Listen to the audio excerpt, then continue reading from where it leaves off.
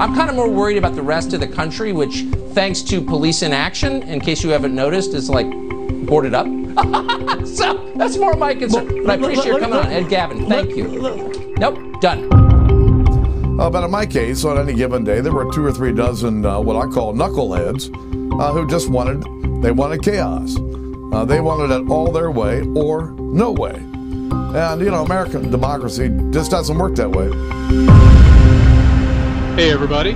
Welcome to the Muckrake Podcast. I'm Jared Yates Sexton, here as always with Nick Hauselman. Welcome to the show. We've got a special one for you today. Friend of the pod and one of the best writers and political thinkers out there, Wajahat Ali, is coming on. We're going to have a conversation with him that we are really excited to talk about, including, the American right continuing to lose their mind. And on that subject, before we bring on Waj,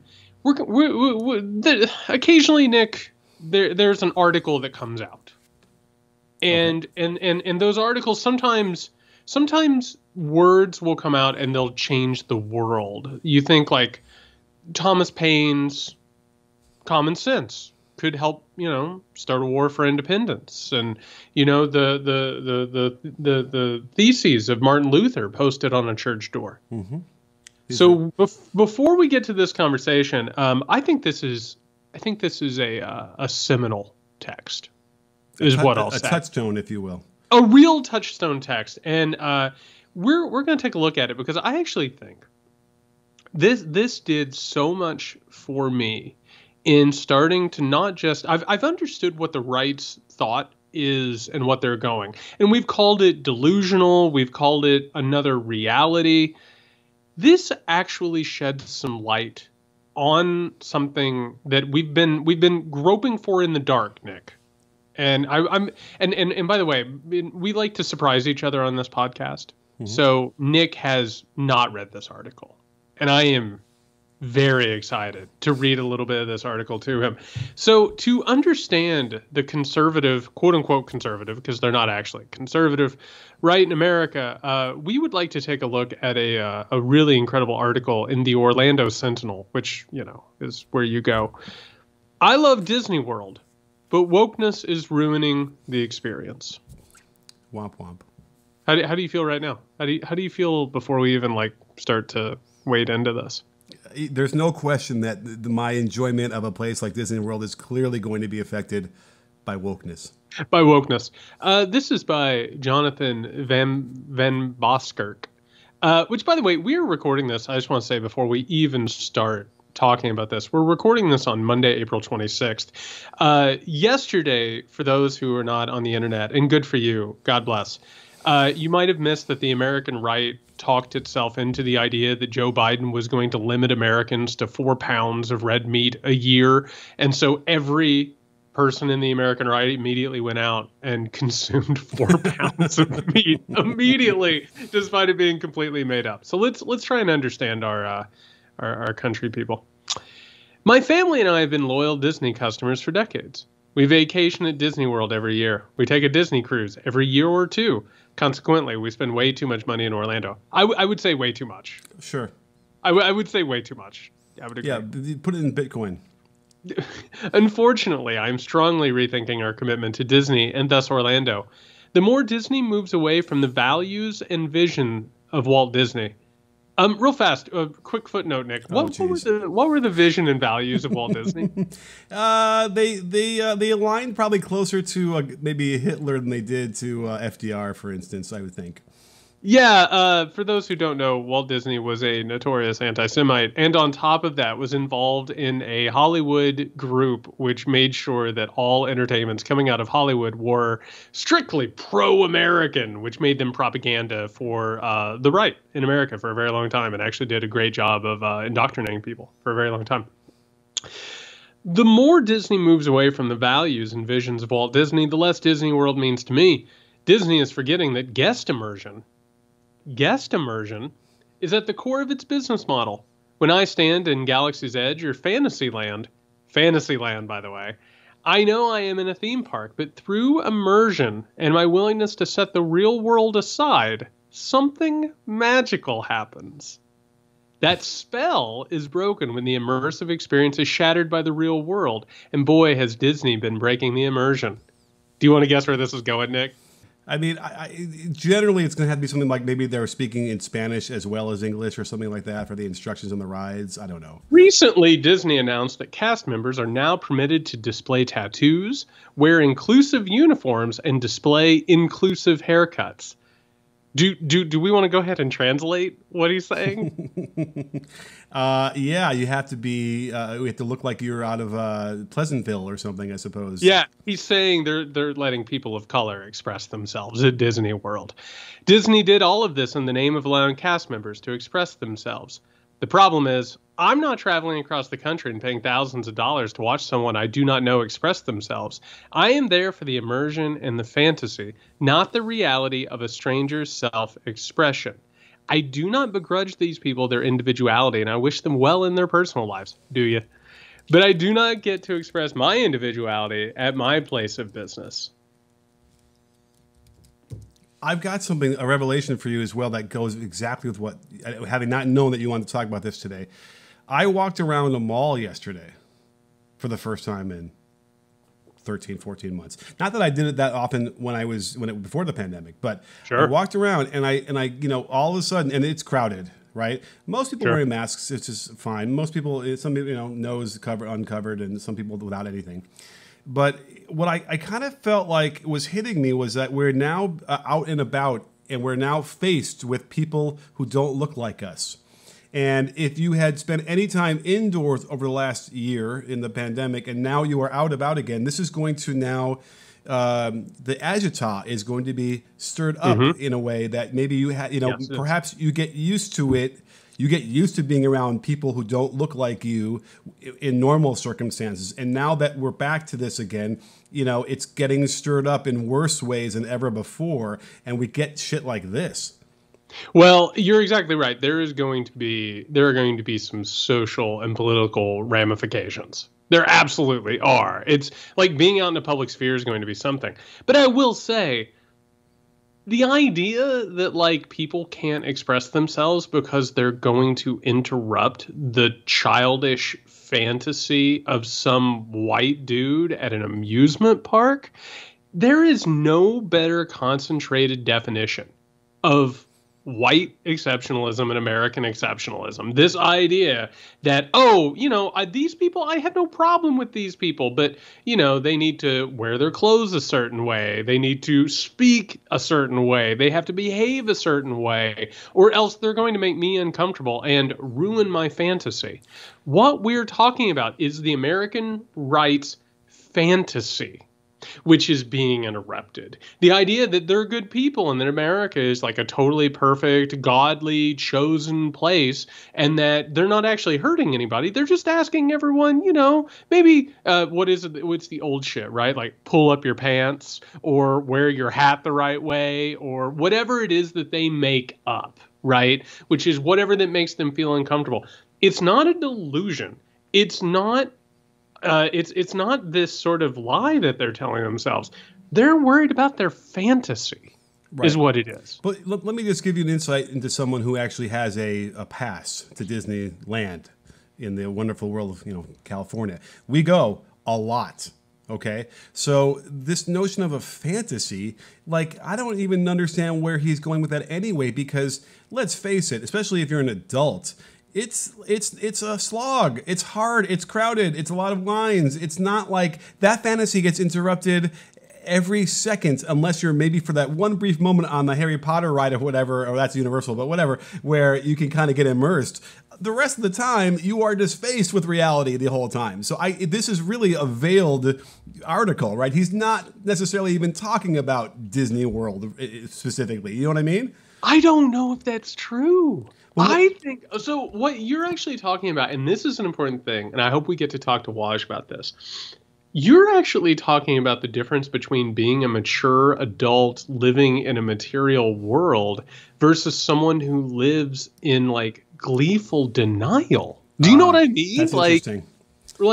So for instance, we have this podcast where we talk about American realities and deep politics and what's actually going on. We're talking about what is actually occurring in the world and how it occurs and how it transpires and why it occurs, right? Now, people might say that's cynical. It's not actually cynical. It's materialistic. We're talking about things that are actually happening and how they happen.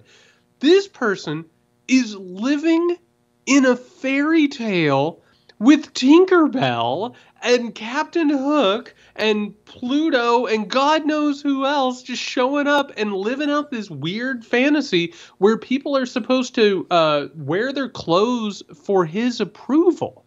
They're supposed to cut their hair for his approval or hide their tattoos for his approval. Who the hell is this person? Right. Because you're right. It's not an adult perspective whatsoever. And also, so if you're talking about the hair and tattoos, it's not the people wearing the costumes that are walking around like Minnie Mouse and whatever. These are obviously, he's talking about people who are like at the cash registers, I suppose, right? Like this is even, I mean, I'm sure that the Venn diagram between him and the people who can't stand going to like a football game and seeing the players kneel are probably this. It's a circle, right? This is the same idea. Sports is not for politics. It's for, just for as they unfurl a giant American flag on the field and the troops march out and we say, we salute our troops. Right, exactly. But then we have to play on their playing field. So we talked about this before, but like the notion of them thinking that kneeling, for instance, before a football game or basketball game is an affront to the flag or to our troops versus a statement about cops killing black people. They think that they get to decide what terms these things mean to them versus what the people who are doing them mean why they're doing them. And that kind of is the umbrella patriarchal white grievance thing we've been talking about in a nutshell, right? They get to define the terms and they get to define their grievance. 100%. And by the way, everything that you're talking about is intellectually true, but I'm going to go ahead and reduce it down to the common sort of lowest base instinct. And listen, you're a father. I'm just on this side of 40, but I still remember what it's like to be a child. I have friends who have children. We're talking about childish behavior. Think about what we're talking about here. My trip to Disney World isn't the way that I wanted. And so as a result, I'm going to stomp my feet and yell about it and demand somebody make it different. I'm going to eat as much food as I want, and I don't care if it makes me sick or if it hurts anybody else. You can't take Dr. Seuss away from me. You can't take my book away from me with the colorful images and its happy racism. This is childish behavior. It is such an immature, and you know how kids can be when they're little. They don't have that sort of filter where it's like the world has to bend to whatever they want at any given time. We're dealing with a population that is lost in childish fantasy at this point. I mean, I had a girlfriend who had a Marvin the Martian tattoo. Is that not acceptable to use a Disney character as a tattoo if you're working? That's not Disney. Marvin is not? What is he, WB? No, are you kidding me? Is it WB? What is that? I don't even know. That's WB. He did battle with Daffy Duck. Sorry. I mean, I am known to wear Adidas and Nike at the same time, so forgive me for the faux pas. But that makes me itchy, Nick. Oh no. So that's the point. It's like, because like, let's really unpack exactly what the reaction is that he's having to blue hair, right? I'm assuming is what he's talking about, or like I don't know, not mohawk or something, right? Like, I bet it's like dreadlocks. Okay. I bet it's natural hair. Yeah. You know what I mean? Like, I almost guarantee, like, this entire article, like, he does everything that he can not to say black. You know what I mean? Right. Black and Hispanic. Like, it does everything possible to not have to say that. Yeah. And so as a result, listen, I pride myself in, walking around people's shoes for a minute, however dirty those shoes are. And the question then is, okay, so he sees this, he's faced with it, and in his mind, he's being reminded of the other, right? The replacement, right? Yes. We have to sort of figure out what the connection from one end of the brain to the other is, and he's obviously upset about it, so he doesn't want to be reminded of the influx of other people that don't look like him. Right? Is there any other way we can define what he's going through in this pain? No, because the world stops and starts at his beck and call, and that's what he wants, and that's what white Americans want. It's not enough that white Americans have power. It's not enough that white Americans control politics and culture. They want people to not only like let that alone. They want people to thank them for it. Right? Which is what we see constantly. It's like anytime LeBron James like utters a cross word, they're like, well, he's not grateful. Right? Oh, yeah. He's not properly grateful. And look at this country that allowed him to make the money and have the name that he does. He should be grateful. And that is, it all has to do with this absolute nonsensical bullshit reality that these people live in. I thought that this was an absolutely incredible article for like exposing that mindset, because they can't talk about what they're talking about. If he was talking about race, if he was talking about politics, that would be a problem. He's talking about something else away from it. Well, thankfully, some of these other people on that side are talking about it, and I don't think it's a slip up anymore, right? They are out loud saying the quiet parts, as we saw earlier today, as released by Rick Santorum on a video, which we'll talk about. But, that's the other thing is this is not in a bubble, right? This ideology in this article is not written with nothing behind it and no history of what we've been going through for, since the start of this country for basically. And that's the thing. You have to be able to piece these things together, and it becomes a mosaic, a very racist mosaic. And that's what I think the self-reflection or lack thereof doesn't allow them to see how they are fomenting the hatred. And as a result, we got back to that same idea where if it's not the N-word, he didn't say anything, there's not a word you can do in a word search that will prove that it's racist, that it's not racist, and there's no systemic racism. I mean, that's... How dare you, Nick? He just wants his Disney World back. God, the humanity. All right, we got to bring Waj on to talk about this. I'm really excited to talk to Waj about Disney World and Rick Santorum and Tucker Carlson. So hang on for just a second. We're going to have Daily Beast columnist Wajahat Ali with us here in just a moment. All right, people, we are here, and this is a special treat. We have Wajahat Ali, a columnist for Daily Beast, one of the smartest people out there, has had everything dead to rights for a very long time.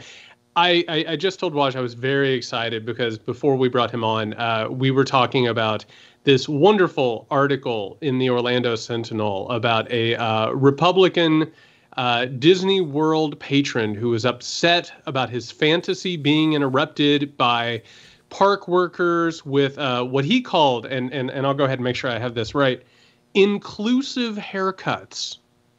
Inclusive haircuts and inclusive tattoos, that they were ruining his fantasy. We were talking about how the American right has been engaged not just in like a delusional reality, but a fantasy. And I think that is just about the most perfect way to actually talk about this, because it's people of color and poor people who are just ruining that fantasy wash. It's just really ruining that immersion for them. I need more racist crows from Dumbo. This is what I need in my life. I need more racist crows talking jive to a flying elephant. This is what tethers me to the ground of Americana. This is how, when I think of America, I think of Jesus, racist crows, brooms that are dancing, Mickey Mouse. And that's what our founding fathers and the prophets really wanted. USA. USA. But then when you see like a fade haircut or when you see braids, that is what knocks me off my pedestal of reality. I need to be immersed in a small world after all, literally. Yeah, you are aware. Pirates of the Caribbean, the pirates have to be white. They're being replaced by some Jamaicans. I can't have that. I mean, here's the thing. I want them to be scary, but not too scary. Right. Like if I'm going to Disney World, I don't want to be made that uncomfortable. Right. In my lily white reality. Like, but didn't Captain Jack Sparrow have like different hair and like gold teeth and tattoos? How come that's okay? Man, like no one like I want to like logically take this to the next level, right? Because I've gone to Disney World a couple of times. My wife's from Florida, and so we have kids. And before the lockdown, we went, and so they re-updated Pirates of the Caribbean. In light of the massive success of the now 4 or 5 movies, and so they replaced those old lily white pirates with these funky new Jack Sparrow pirates with tattoos. But that's okay. But God forbid if you have some new inclusive hair. What exactly is an inclusive haircut? In this day and age, I think all of us are at that certain age that if we have hair on our head, we're just grateful. Mm-hmm. So like, like I feel like I'm like a South Asian unicorn. I'm 40 years old with hair on my head. Like any hair, like it just makes me happy. You know what? I think you and I have like written for enough editors. I think that we can read a column and we can feel the touch of an editor. You know what I mean? Where they like move somebody towards words. I would love to see that rough cut and see what those hairstyles were called in the first draft. Yeah, I think whoever published that is like, this is going to go viral. This is amazing. This is going to be a nonsense cultural war that will pit the left versus the right. And we will have something fake to talk about in addition to Biden stealing our meat, which is now, because they went so far. They went like for months with Dr. Seuss, which was very impressive considering during a pandemic and a recession, right? Like they milked Dr. Seuss for like 4 months. And then now the base needs something, like the base literally needs meat. Like we need to be fed anger and rage and conspiracy theories. So let's give them Disney World and inclusive haircuts, and which was exquisite. It's like everything about that, even the photo, the guy looking at like the guy, the figurines in the background. It's mwah, chef's kiss. It's beautiful. Well, we were talking earlier about what the glitch is in the brain when he's subjected to these images, kind of like in Clockwork Orange, right, where his eyes are forced open. And he has to see these people. What do you think? What is it that's conjuring up that's making him so upset that he has to actually run to write a column about it? He probably noticed that Goofy has black ears for the first time and is wearing his like hat sideways. That can be very triggering for a grown white man. Like I'm used to Goofy wearing his hat in a very one-directional way. Mm-hmm. He probably saw Minnie Mouse flirting a little bit with maybe Daphne. I don't know. Maybe they were just friends, but he probably thought there was some like lesbianism happening that triggered him. This is one of those things where in all seriousness, it shows the obsession and the fear of a particular mindset, right? So if you are obsessed with this fear, you will literally see it in the most benign things, such as Disney. So if you are literally terrified of black and brown people as your neighbors, if you're literally terrified of LGBT people, if you're terrified of Muslims, if you're terrified of a name which has more than 2 syllables, if you're terrified of saying the word Kamala, and that is what's force-fed to you, to your brain, to your eyes, like in Clockwork Orange, right? 24/7 through a right-wing ecosystem. It's not just Fox News, right? It's the podcast, it's Fox News, it's talk radio, it's the online essays, right? It's an entire closed ecosystem with a 24/7 information loop. Then that literally colors your perception of the world to the point where you can go to Disney World and instead of just enjoying It's a Small World, you're looking at that brown. I didn't see that brown kid in America. Where did that brown kid come from? It used to be lily white. They're replacing us. It's really fascinating. Yeah, I'm so glad you brought up the meat thing. I had a moment yesterday where, it's like social media has like this weird sort of barometer that you see these things start to percolate up. Right. All of a sudden, the rumor began that Biden was going to limit Americans to 4 pounds of meat a year as some sort of like a fight against climate change, which was completely nonsense. This has not been written down anywhere. Like somebody somewhere said these are ways that maybe Americans could decide to help out. And then immediately it was like after lunch, apparently the entire American right got very, very hungry and needed some red meat in their lives. And they all went out and basically bought like 5-pound pot roast and then cooked them in the most disgusting possible way and then consumed it. And basically, and this is no joke, you want to like actually talk about like the concrete effects of this. They were ingesting dangerous amounts of meat for themselves while also actually going ahead and adding to a very real problem that will affect them and also their children. It was a suicidal self-harm kind of an action, which is the American right in a nutshell right now. And it was completely fabricated, completely astroturfed, no truth to it whatsoever. But we're watching this train come off the tracks. And I mean, it didn't have many wheels on the tracks to begin with. It's self-immolation. I think that's the key thing. It's dying for whiteness. It's dying to own the libs. But at the end of the day, you kind of sit there and observe. And it is sad in a way. because you are destroying yourself, right? Like, first of all, you're destroying your colon. So, like, your colon's like, why? Why did I have to be attached to a right winger? Oh, why couldn't I have been attached to a vegan? Just like, this bleeding colon that's just crying in pain after eating like a 10-pound steak. But also, like, it was manufactured by the right wing. And it just shows that when the right wing now exists in the conspiracy theorist bubble, because that's where it exists, right? Let's not forget that last year, the right wing, specifically I'm talking about the GOP establishment, met and they had a decision to make about QAnon. And they decided that QAnon is so influential with their base that they're going to roll with it. So now they're rolling with QAnon and Deep State, which I always want to remind people our law enforcement has said is a national security threat. So when 4chan and 8chan and Deep State and QAnon are part and parcel of your information network, what else do you expect? And so Greg Abbott, the governor of Texas, who has been remarkable in killing so many of his Texas residents, even he retweeted it, right? And it goes to show you that once you get hit by the right wing, because I've been hit by the right wing, I think, Jared, you have been as well. I'm convinced they're like on the same Slack channel. I completely agree. Group, because like Daily Caller comes out, 3 minutes later, Washington Examiner, Yep. 5 minutes later, a politician, 10 minutes later, Fox News, later at night, copy for Tucker Carlson's monologue, right? How does this magically happen? Same talking point, same fear, same conspiracy, same words. They're obviously working together in a closed information network, and they're feeding this literally red meat to their base, and their base is killing themselves because if you give your base an enemy, and if you tell them that enemy is coming after them, our primordial brain says fight or flight. I have to survive. I have to protect my children. Any means necessary. And if that means I have to go kill a cow and put that cow on my plate and destroy my colon, damn it, I'm going to do that. Well, I think we'd be remiss if we didn't at least acknowledge the methane problem as well, because that seems to be the biggest fear for me, both individually and then in the cows. But I'm Waj, are you really just do you say a thank you every day when you wake up that John Boehner has come out and sort of tried to explain to us all how much the Republican Party is a party of conspiracies and nut jobs? Do you feel like that's how important his statement has been?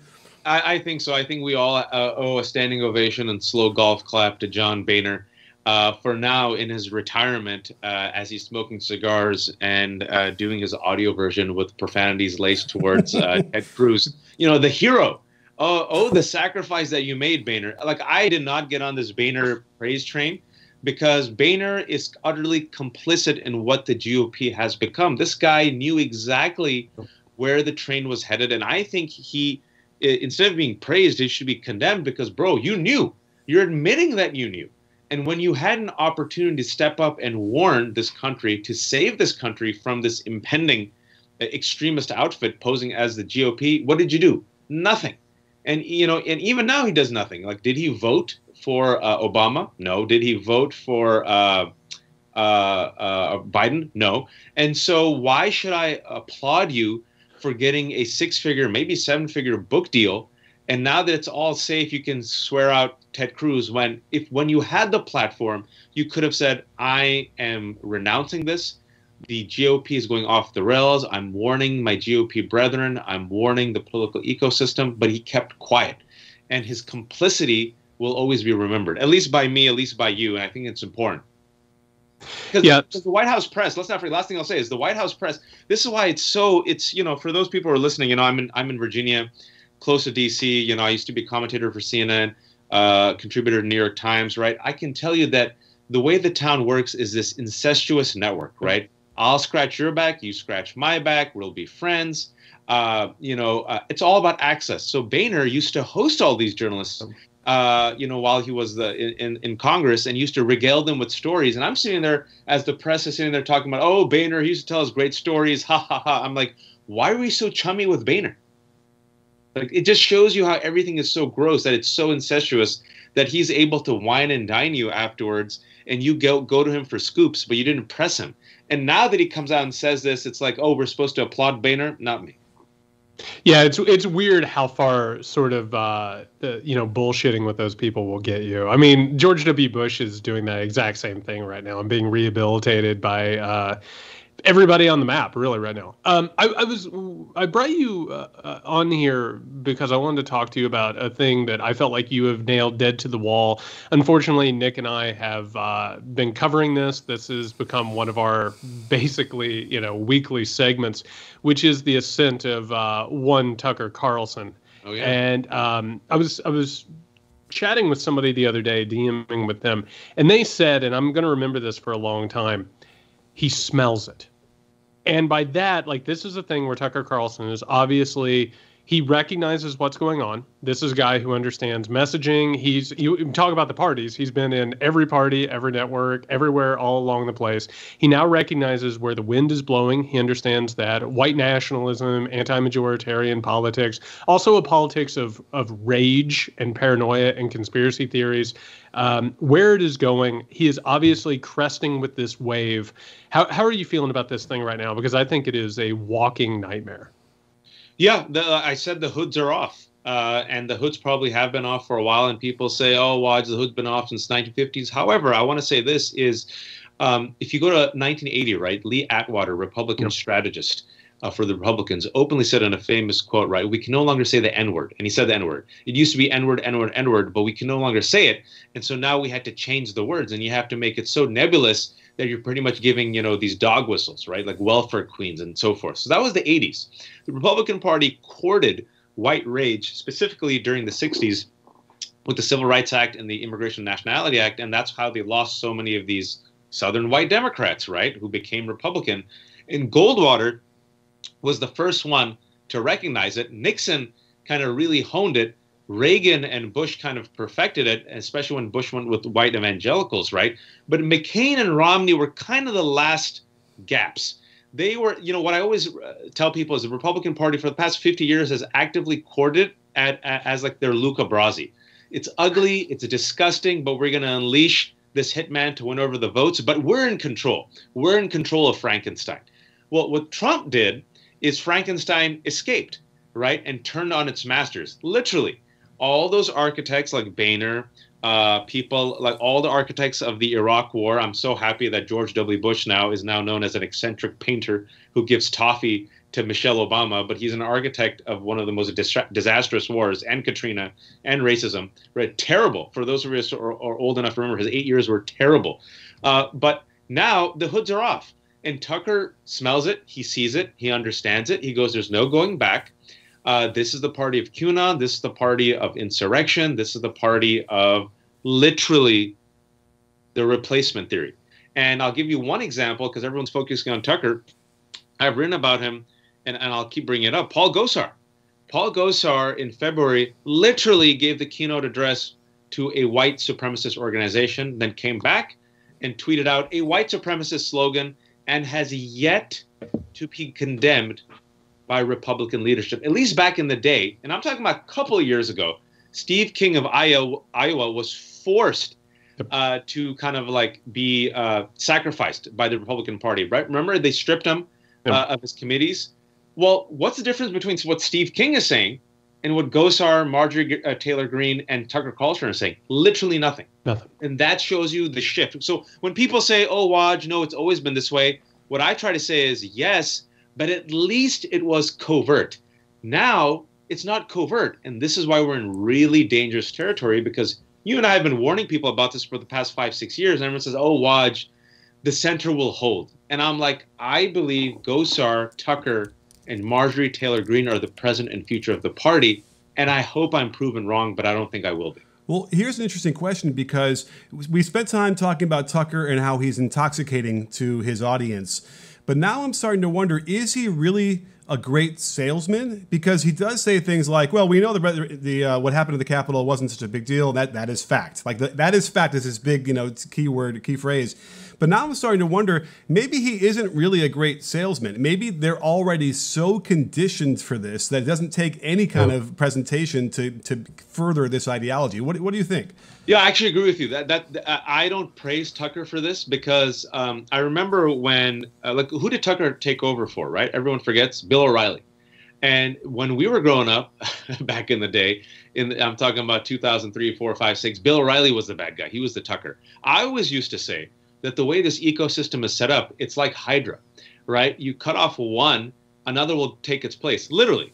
And so when people said, oh, Bill O'Reilly's gone, there'll be change. I'm like, nope. Tucker just fit right into that spot. And then who fit in right after Tucker? Laura. And so it doesn't matter. Even if Tucker gets felled by some insane, let's say he says something so egregious that Lachlan Murdoch is forced to part with him. It doesn't matter. They'll bring in Dan Bongino, right? All they need is someone to parrot the talking points. That's all they need. The bar is very low. These people aren't that charismatic. They aren't that smart. It's not like they're really good looking and brilliant. They're not that witty. They're not funny. But they need someone to feed them. And so the base has been so conditioned, right? And the base has become radicalized, where I have said, and I hope I'm wrong, that I've said this to Jared, I think in our lifetime, our respective age group, I think we've lost about a quarter of Americans. We're not going to get them back. I think we've lost them. But we can still get the majority. And I do think in a strange way, like if this might be some gilded touch to this, because they have nothing left except white rage, in an age where there's a pandemic and a recession, you saw the latest poll numbers, pretty remarkable for Biden. It's not sticking with the majority, but they'll get this 25 to 33%, which is pretty terrifying. That, we would assume in a normal, sane democracy, 5 to 10% are cranks. This ain't 5 to 10%, guys. And so 25 to 33% could do a lot of damage. That's my fear. And they've already done a ton of damage. I mean, and on top of that, like, we've been talking about this for a while now, Waj. It's as they recognize that their fate. I mean, they're historically unpopular. Nobody wants them, right? Except for like this core group of what you're talking about. And these actions that they're taking, everyone's like, I can't believe that they're, disenfranchising people so openly, or that they're making it legal to run over protesters. Or if you protest the wrong thing, you'll get student aid taken away, possibly your vote taken away, all of these, sort of public goods. And the whole point is they're desperate. They have no other choice because they have made a decision, and they made a decision going back into 2012 when Obama won re-election. They knew they needed to enlarge their umbrella, move away from their nativist, xenophobic politics, and they made a decision. They went all in on Donald Trump, and they have no other recourse at this point. They are desperate, and they are trying to keep themselves from being politically eradicated. It's a death spiral, right? And so I've said this before, and people say, what do you mean? And so I said, we're witnessing the death rattle of white supremacy, which has become a death march, right? And so the surge is because they know they're dying, right? Yep. It's like an animal that's most dangerous right before it's put to bed, hopefully. And this is why you're seeing it's global too, right? And I've been kind of like researching this for about 10 years when I focused on the Islamophobia industry in America. About these characters and this ecosystem that emerged. And I warned as many people as I could, and people just didn't listen. I said, listen, this is going to be, it's not just going to be in America, it's global, It's interconnected. And you guys are saying that love is going intersectional, so is hate, because it's not just anti-Muslim, it's anti-Black, anti-Latino, anti-immigrant. It's especially anti-woman. People don't see that angle often. And it's anti-LGBT, and they're going to combine their forces, right? It's going to be like the Brotherhood of Mutants. If we're the X-Men, it's going to be the Brotherhood of Mutants. And the New York Times did this huge piece that came out 2 days ago talking about how American Islamophobes and the American right wing are literally paying for Tommy Robinson, this EDL white extremist who's gone mainstream with white nationalism in Britain, right? So you're literally seeing this fertilization all around. In Hungary, in Poland, in France, in England. This is not just an American phenomenon. And the right wing realizes they're onto something, which is why Steve Bannon, remember, Steve Bannon went to Europe. He was talking started academies. Yeah. He talked to Le Pen's party. He says, wear it with pride. And he talked to Alexander Dugin in Russia. I mean, all of these people are comparing notes and bringing them together. And Robinson's going to Russia now. The article said now that it's like, there's a backlash. In England, and the money's running dry. Where are they going? Russia. And so Russia is like, great, if I can foment a disruption like I did in 2016 around race and religion, let me do it again. The sad part is, going back to your point, Jared, it is a self-immolation of our democracy. But I don't think people care. I think, they're like, I remember that someone showed me an article. Like, right wing came after me last year. I was on CNN. I gave an analogy. I said for some of these people on the right wing, if you gave them a choice, and this is, again, a metaphorical analogy of renting their room to a person of color or burning down the house, they'll burn down the neighborhood. And of course, you're like, Wajahat Ali says white people will burn down the neighborhood. I have a black neighbor. And I'm like, and then I'm like, lo and behold, was I proven right? Look at January 6th. So this is where we're at, and people still don't want to see it. And I think the last thing I'll say is the reason why I don't think people want to see it is because people don't want to talk about white supremacy. Yep. If you talk about it, you have to acknowledge it. You have to acknowledge your role, and then you have to acknowledge what we're going to do to dismantle it. No one wants to have that conversation, so everyone says, we voted for Obama. We live in a post-racial society. Oh, look, so many people of color nominated for Oscars. Let's not talk about the real problem. Both sides. Now that you bring that up really quickly before we finish this off, I take it you saw Judas and the Black Messiah. Is that safe to say? Yes. I watched it the other night, and I started to realize like what the Black Panthers were advocating for. So my question was, I'm thinking about this, is what they were advocating for, aside from any kind of the violent things that they might have done as Black Panthers, but the things that they were advocating for, I don't think has anything changed.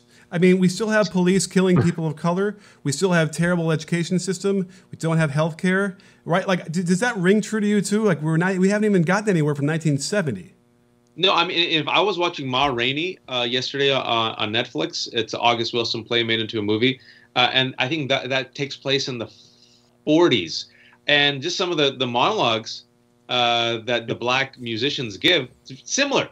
It's like, it's like these white producers are going to come and take our money. They only want us for our talent, but we're going to get no power. In front of them, we have to nod our head, but behind our back, we have to plot resistance. And you're like, that sounds very topical to conversations we're having now. Judas and the Black Messiah, right? It's like very topical. Selma. Why are these stories, these historical stories, so resonant? Is because we're still dealing with the same problems. And Jared mentioned it. Look at voter suppression. This is nothing new. The South, not even just the South, white America did everything in its power after 1865 to make sure that black people and people of color knew their place. And so when people say that the filibuster is a relic of the Jim Crow, it is. Obama said that. When people say that these new voter suppression laws in Georgia and basically all across America are reminiscent of Jim Crow, it's because it is. This is white supremacy trying its hardest, trying its best, trying its damnedest to hold on to power by any means necessary. And that's what we're witnessing. And this is where we need white allies to step up. Absolutely. And by the way, it's incredible how much that colorblind, Atwater, Reagan-esque, like, just screwed with everybody's perception of progress. Like, everything's fine after 1980. Like, we don't have any racism or inequality at this point. We're in progress, right? We're voted for Obama twice. Yep. Well, thank you so much, Wajahat Ali, who is a columnist with the Daily Beast, one of the best people out there. I got to ask, how's your book going? I have till May 7th to finish everything. I've done it. I'm just looking at final edits. My wife really likes it, so at least one person likes it. Hey, you can't beat that. All right, where can the good January, hopefully 2022. I hope you guys like it. It's called Go Back to Where You Came From and Other Helpful Recommendations on How to Become American. That's a winner of a title. That's what that is. Thanks. And they let me keep all of it, so hooray. Wonderful. All right, where can the good people find you, Wash?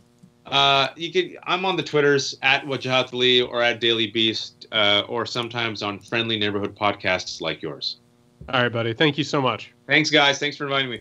So that was Wajahat Ali, who is a writer for the Daily Beast and just a terrific interviewer with a great perspective on the political landscape. So really glad that we could set that up and bring him in. Waj is the best. Yes. Period. Yeah. He is. And it's great to be able to have him just, lay it out there in very clean terms where we can understand what's going on. So, and what we talked about at the end there about Judas and the Black Messiah, especially coming off of the Oscars, which were yesterday, which you didn't watch them, did you, Jared? Yeah, of course I did. Oh, really? I didn't. I think people don't watch them anymore, right? It seems like, I don't know. That's fun. The Oscars exist for everyone to argue about whether or not the Oscars should continue existing. Right. I mean, that's, it's like that. I wrote about this yesterday. It's like that Saturday Night Live, and the Royal Family.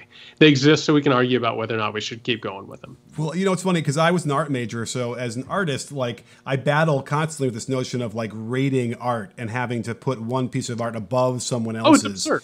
And so that's a troubling thing. And then in the crucible of like the Oscars, where you're now wearing these tens of thousands of dollars worth of jewelry and dresses and stuff, it seems kind of crazy. But I did enjoy watching Glenn Close dance to hip hop last night. That was fun. It was totally scripted, for the record, and a lot of people didn't get that. And it was like this totally obviously scripted sort of thing, and people didn't get it. I thought it was an interesting, what I would call a pseudo event, which is where now in popular culture, basically producers of shows, and this is in every television show and movie and basically everything you watch that has like a group of people like crafting it, they are looking for memeable content. They want something from it to be turned into a GIF or something that can be added to and edited. And that's exactly what that Glenn Close moment was. Like we were watching a meme being born like in real time. Right. And I'm okay with it. So, but I didn't want to bring back that notion of what we saw in Judas and the Black Messiah, which is about the Black Panthers in Chicago in 1970. And I'm it just sort of struck me as the credits are rolling and I'm reflecting on what we saw. And, it won the Academy Award for Best Supporting Actor because Fred Hampton, the guy who plays him, does such a great job recreating that person of the historical figure.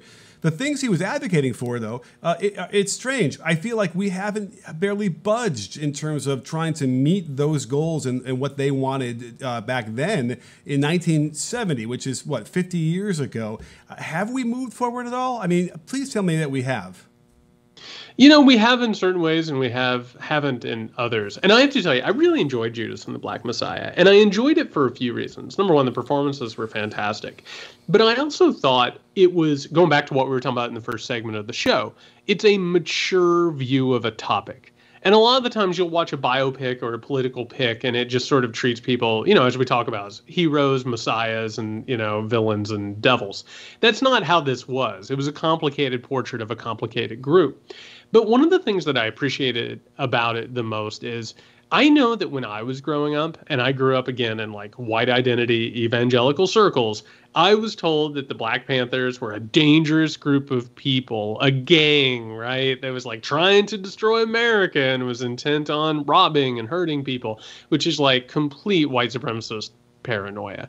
This was a group that was incredibly dedicated to grassroots change, right? The idea of Black liberation and the idea of Black power and the idea that like politics and society needed to change, and they were willing to make that change via working in their neighborhoods, working in their communities, but also forging alliances. And that was an interesting thing that movie showed, I want to point out, is that they were willing to work with like openly racist people, right? And they more or less started working more towards a leftist, sort of a Marxist ideology, which is we're all oppressed peoples, and a lot of the hatred and distrust that we have are based on capitalism and economic competition. That whole point is something that has been left alone for a very long time.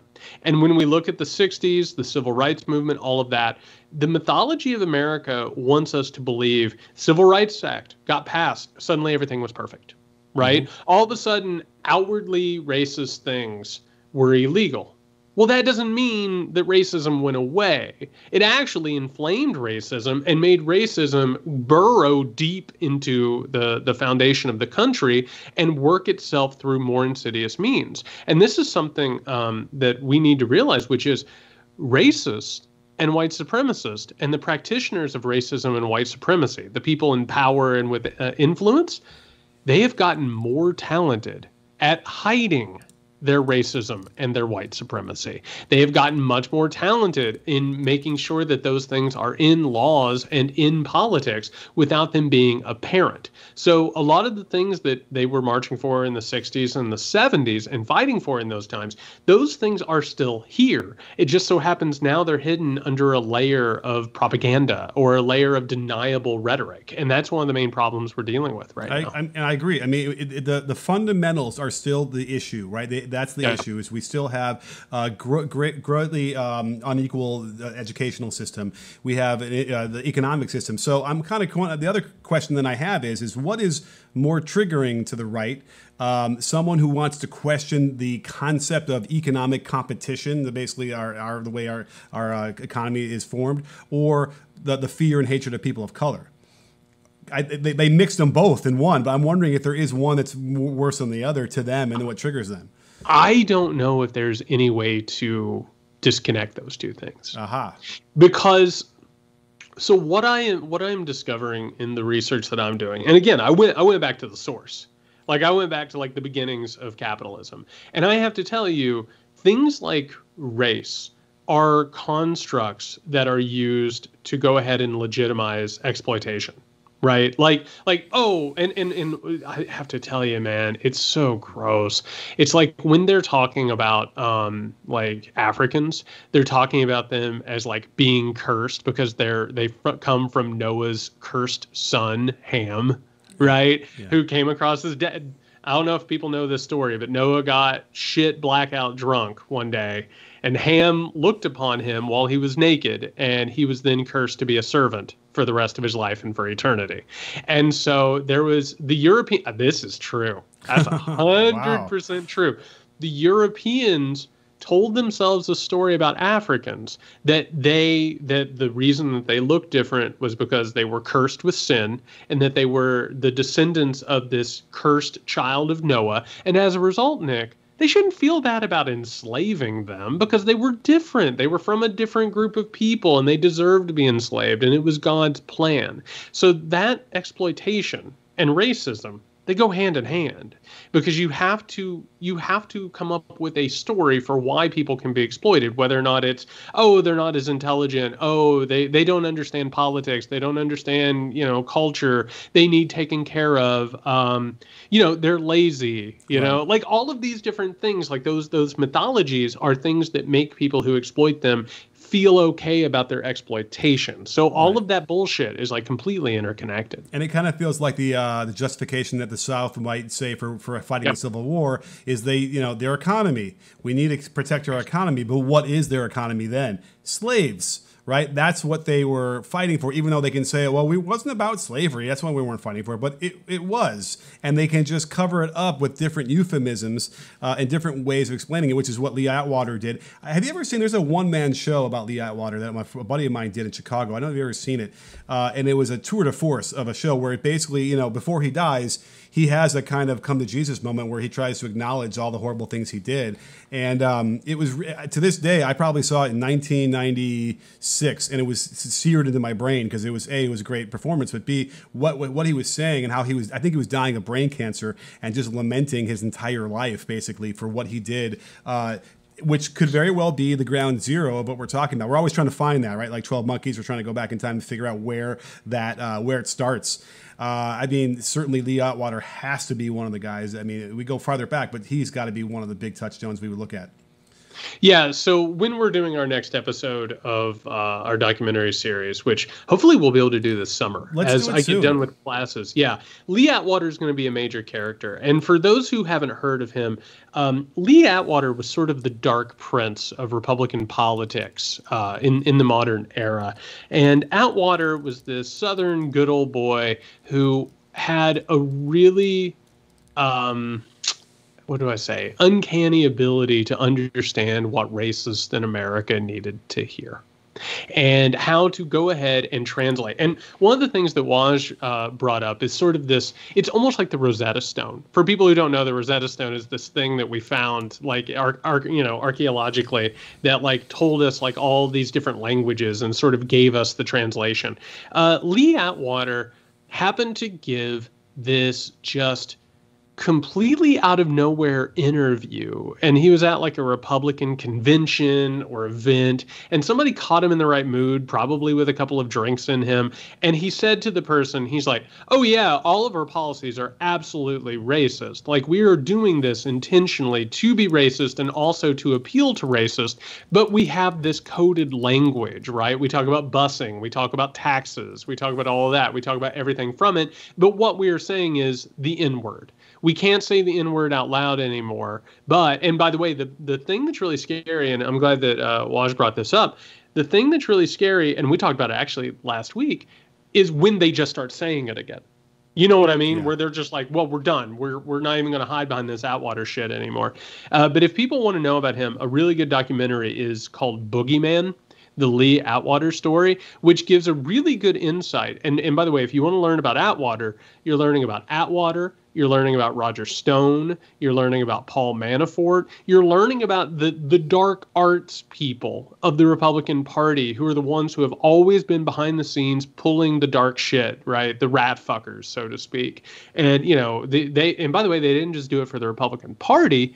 They did it for warlords around the world, right? Like, these are some of the most damned people imaginable. But yeah, to understand the modern Republican Party and their usage of white supremacist tropes and their hiding of it, you have to understand Atwater. And when you're done reading that, then you definitely need to get Stuart Stevens' new book called "It Was All a Lie: How the Republican Party Became Donald Trump," because he is basically Atwater 2.0 and lays it out in great detail exactly what they were doing. Another thing that we have to point out is not just that history doesn't look like the story that we've been told, which is about progress, right? It's a very pruned story that we're constantly getting better, and yeah, some things need work, but just hold on, right? Just hold on. I promise you don't need to be in the streets. You don't need to take any radical action. Whoa, now. And that's Tucker Carlson's specialty, by the way, while we're on the subject of that dude. But the other problem with it, and we need to be very clear about it, because you brought up Judas and the Black Messiah, and this is an important thing that we need to talk about, which is Fred Hampton, the subject of that movie, was murdered. He was murdered by American law enforcement. And there is a long history of revolutionaries or people who trouble a system being either murdered, harassed, undermined, attacked, all of those things, including Martin Luther King Jr., who was harassed to the point of they wanted him to kill himself. And we don't know what else happened, but it was pretty bad. It's pretty bad to look at what happens in this country when you have people who actually want to push forward reform and change. And I've talked about it on this podcast before. Not only is law enforcement at the federal level and intelligence at a foreign level or a national level, is it dedicated to suppressing reform movements, but they also work with far right movements. They work with all these, the Proud Boys, 3%ers, Oath Keepers, you name it. Before that, it was, fascist in the streets. They work with these people because they have a common objective, which is to continue that story, to keep that manufactured history in place and unquestioned, while continuing to keep actual reform from being handled and to keep that hidden oppression that we're talking about hidden and effective and secure. Well, I've talked about this a lot in the past, where I'd say, if aliens came down to our world and observed us for a week, they would say this. They'd say, this is how it's set up on purpose, right? You want these people of color to not be able to succeed. And you want these people over here who are white. That's the whole, isn't that the point? Meanwhile, by the way, that's going to happen, right? In like the next 25 years, we're going to make contact with aliens? Dude, I don't know about you, but it's like every day there's like new shit coming across the wire that is like weird. Yeah. I'll just say that. I can only hope that they're friendly. Because if not, we're in trouble. Statistics show that they probably would not be. So we got that going for us. But we will tackle that at a later venture. Right now we're going to take care of terrestrial concerns, hopefully. It's a cookbook. That's a deep cut. Yeah. That's a deep cut that 15 people listening to just went, look up. It's a cookbook. You'll find it. That's a good episode of TV. All right. We are going to wrap this thing up. Thank you again to Wajahat Ali, who is just fantastic. What do you say for our weekender? We'll take some questions. We'll allow the patrons to ask some questions.